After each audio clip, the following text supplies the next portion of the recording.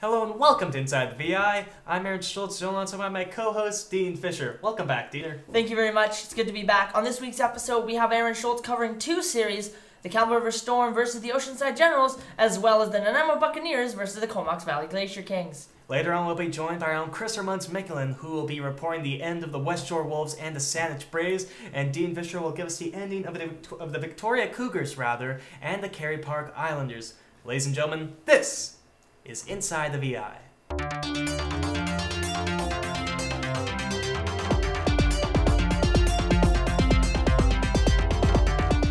Welcome to Inside the VI. This is episode 24.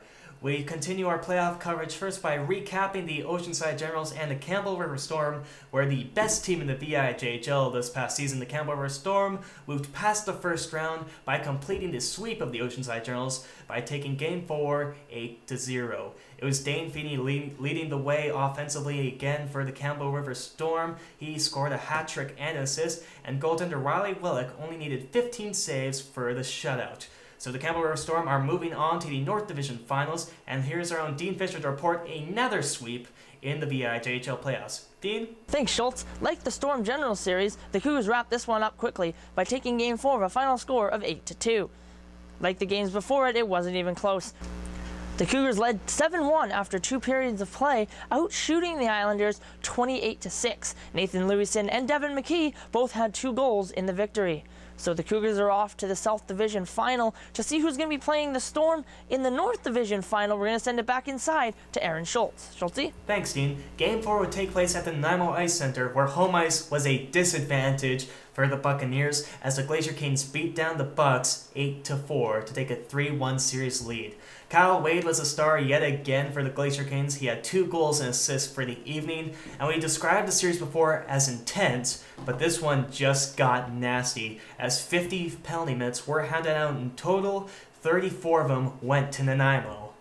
Game 5 would go back to Comox Valley, where the Glacier Kings would just simply get it done. They defeated the Nanaimo Buccaneers 5-3 to win the series 4-1. It would be ex-Buccaneer Darian Hamilton cursing his former team again with 2 goals and an assist.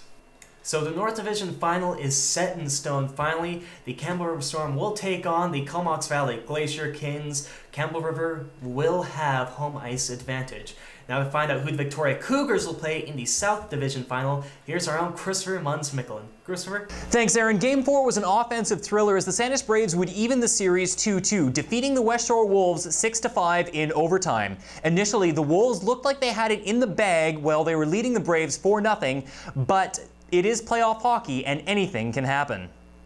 The Braves would recover thanks to a 3-goal third period. Hunter Atchison would score the game-winning goal. Game 5 would see the third overtime of the series, with the West Shore Wolves winning that one 4-3 in overtime. Tyler Smith would score the tying goal with just 48 seconds remaining in the third. Game 4 would be the 4th overtime of the series, and in a game that was just as exciting as the series itself, James Severs would win the game with his 2nd goal. The West Shore Wolves would take that one 5-4 in overtime, allowing them to take the series 4-2. We now know that the West Shore Wolves will be facing off against the Victoria Cougars. We're going to pass things back to Aaron Schultz and Dean Fisher, who are standing by in the studio now. Gentlemen.